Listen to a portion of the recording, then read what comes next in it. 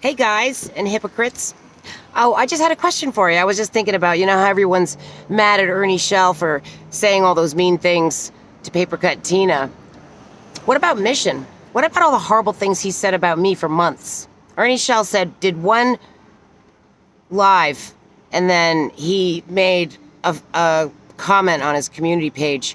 Mission's been attacking me for months and has said much worse. Why is that okay?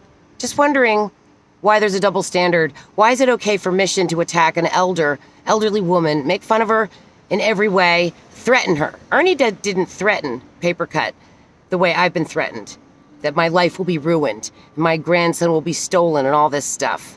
I mean, Mission is 10,000 times worse than Ernie. So for Mission to say, how dare you come here after how you've spoken to this woman? What about you? You're a huge hypocrite. All of you people who are supporting Mission and acting like Ernie's the bad guy are hypocrites. Just wanted to point that out. Everybody should not be shaming people for how old they are. That's ridiculous. And it's extremely petty, small-minded, and low level. And I think we can do better. Honestly, I know that I can.